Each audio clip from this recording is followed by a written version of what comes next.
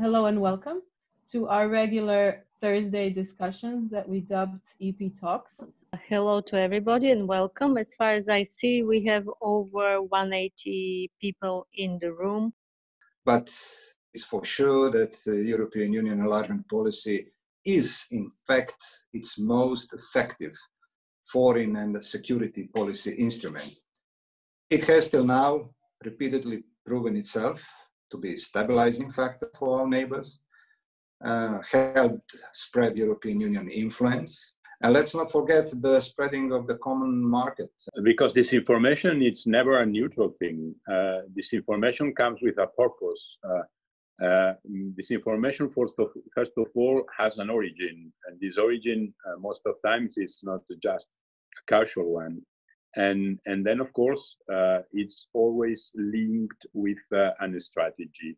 In normal times, as I just said, disinformation can be very harming because it will probably be linked to political campaigns. It will be linked most of times to extreme ideologies at the extreme right side or at the left or right side. Sometimes it will be linked also to external interferences.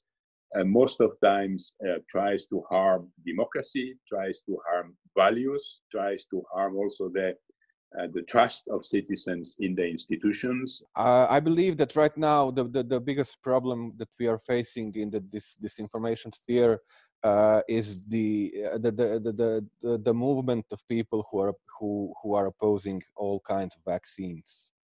And that is something that we are seeing a lot of these past days since the start of the pandemic, and the proportions of this are quite troublesome.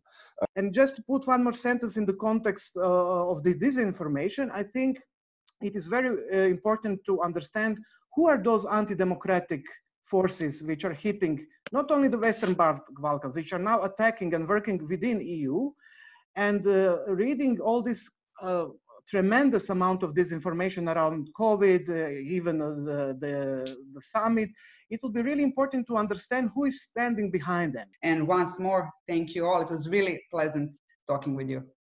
Follow our social media, follow central social media of the European Parliament.